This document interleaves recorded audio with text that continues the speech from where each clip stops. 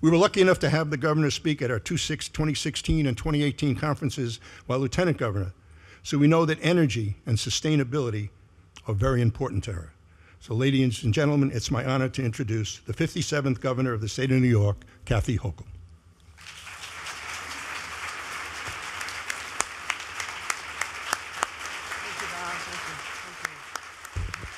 Good morning. Thank you very much. Thank you. Thank you. Yes, Bob, it's hard to believe it has been 4 years since we gathered here, and a lot has changed, particularly with respect to our environment. And it has not been good, but we'll get into that in a second. But Bob, I want to thank you for your incredible leadership in a space where we are recognized nationally, globally, for having the greatest thought leaders and the academic institutions to back them up. And so really proud of the work that you do at the Advanced Energy Center, and also the dream team that I have working with me as partners in state government. Doreen Harris, you'll be hearing from her shortly. Let's give her a round of applause, the CEO of NYSERDA. Justin Driscoll, the Chief Executive Officer of NYPA. NYPA leading the way on our energy future. Let's give him a round of applause as well, Justin. And to the president of Stony Brook University, Dr. Maury McInnes, you're the one who helps make it all happen. You know, you create the brain power. You help energize students and get them excited about the possibilities, the careers, and reshaping the future that some people think is predestined, but I disagree with that. I believe we can change the future. So I thank Stony Brook, and as they evolve into our flagship institution, we've made a lot of recommendations on how we can enhance our public education system, again, to give us the preeminence that everything associated with New York should have. So thank you to Stony Brook for all the work that you're continuing to do. I can't believe this is your 12th conference already, and again, if you think back to what the conversations were probably in your first conference, I bet you're talking about very different things. And we are adaptive animals. We adapt to the circumstances which we face ourselves, and I think about the fact that it was days ago that we gathered to honor the victims, their lives, the people we lost during a hurricane in New York City, Hurricane Ida. We'd actually been slammed with 2 hurricanes right around my first week in office as governor a year ago. And at the time, I noted that we had more hurricanes hit New York State than the state of Florida did. Definitely what we would consider in the category of climate change. That is unusual. And I also have seen the ravages of climate change. Bob alluded to fires. Literally after I left this commemoration for the 16 New Yorkers' lives washed away during the flooding a year ago, I went up in a helicopter to observe the wildfires in the Catskills because the conditions were so exceptionally dry, unprecedented droughts across the state of New York. And then we talk about how we're preparing for the onslaught of vicious winter storms again, and flooding and preparedness. And luckily, my head of disaster preparedness, our Homeland Security, Dr. Jackie Bray, is actually a former meteorologist who worked as the chief of staff for the Weather Service. I said I cannot think of a better person to be in charge of our statewide response than someone who really knows this. So we're living this every single day. It is having an effect on our communities, our economy, and the fact that we're going to be talking in another month about the 10-year anniversary of when New York State got slammed with Sandy. I mean, we still have communities that have not been rebuilt for this. So anyone who questions the urgency with which I approach this, my administration, well, let's have that conversation, because this is real. This is serious. And this is why we're gathered here today, to bring together people like yourselves to help us navigate the answers to these questions. How do we figure out how to get there? And we've made tremendous strides. And I want to talk about some of them, but I also have a long enough history in government to think about when I was a young person on Capitol Hill. And back in the 70s, and no one's old enough to remember the 70s in this room, maybe Bob and I don't know. I grew up, anyone here of Lackawanna, New York, Buffalo, New York? Other than the fact that the Buffalo Bills are playing tonight, go Bills. It was a toxic dump, and we didn't know we were being raised at a toxic dump. When you came through Lackawanna, the sky was permanently orange. I did not know there were blue skies in Lackawanna. It was always this orange cloud of pollution emanating from the steel plant where 20,000 people had good jobs, including my grandpa and my father for a while, my uncles. This is the bread and butter. We also swam in Lake Erie back then when we watched toxic chemicals and this looks like molten lava coming off a volcano was being dumped every single night, the discharges from this, and we didn't know any better, and we swam in that water. So I grew up in that.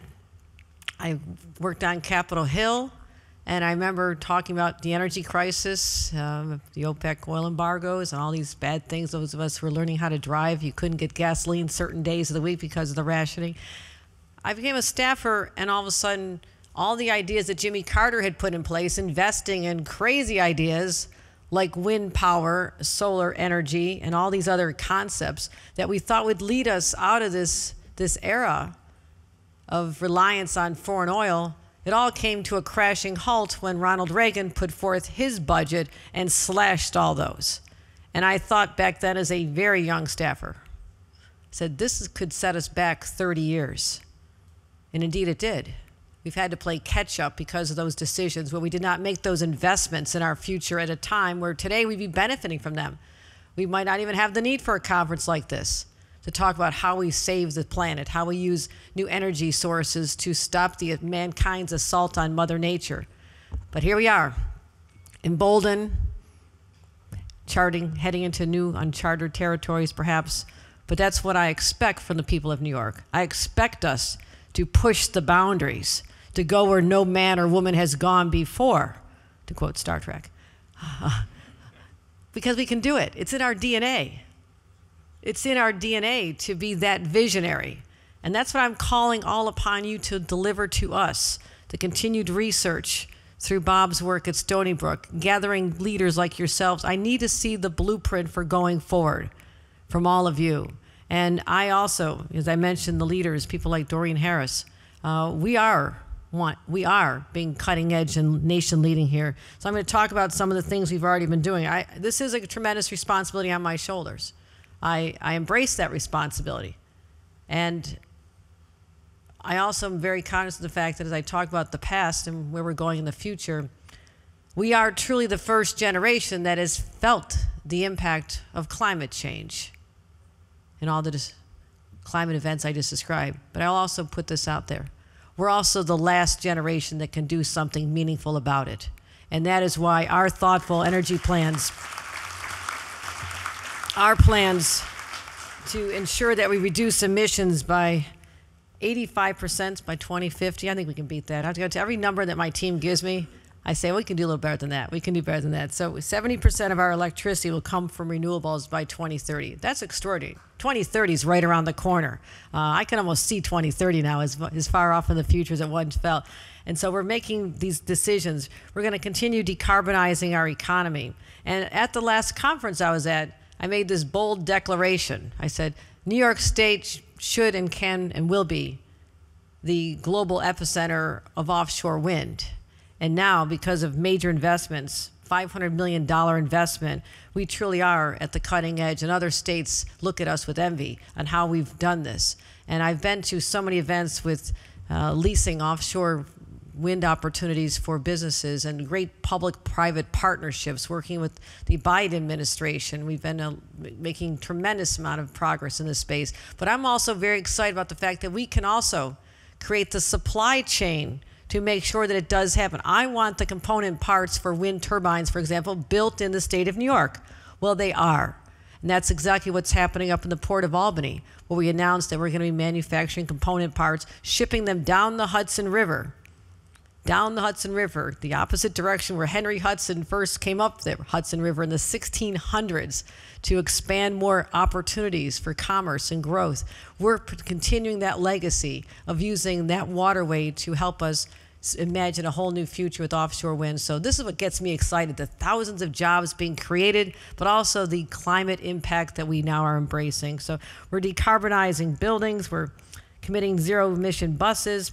We have a bond act on the ballot. I hope you're all ready to go out on election day. We had a bond act that was our clean energy, clean water, clean air, green jobs, environmental bond act. It was about $3 billion a year ago. Last week during Climate Week, I said, you know what? we're facing more than I think that's going to be able to handle. We need to raise that. So right now we have a $4.2 billion bond act on the ballot, and I need everyone's support to get out and make sure that that passes. So we have the resources leveraged with the federal government, and thank God for Joe Biden and the Democrats who passed the legislation that allows us, and Doreen's going to talk about this, the way we can use state money and leverage that with even more federal dollars. So these are great opportunities for us. But what I want to do today is announce the award winners of the $16.6 million to support innovative projects to enable the transition to a renewable electric grid. So let's announce them. Drum roll, anybody. $2.7 million to Borrego Solar Systems. $12.5 million to 9 Mile Point Nuclear Station, $1.2 million to JC Solutions, $100,000 to Power to Hydrogen, and $100,000 to Roxera. So these are going to demonstrate real-world possibilities. Again, we're trying to be very experimental here to find new clean energy sources. But beyond that, it's time to announce round 2. So get ready. Our RFPs are opening now for our second round of funding, another $17 million, and the deadline is October 17th. So yes, yes, yes, we have very ambitious goals, but I know we will meet them because we really have no choice.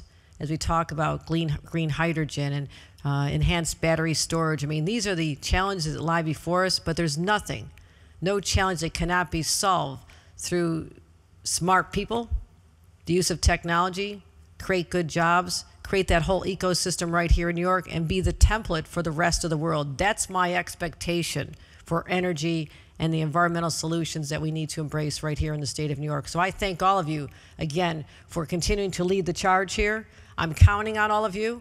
I'm looking for the ideas. Give me the best, the brightest, and actually the boldest, the ones that people say cannot be attained. Put those on my desk first, and we'll get it done, because there's only one New York, and you happen to be the beneficiaries of an administration that truly, truly believes that there is no stopping us. We have no choice. Thank you very much, everybody. Enjoy the conference.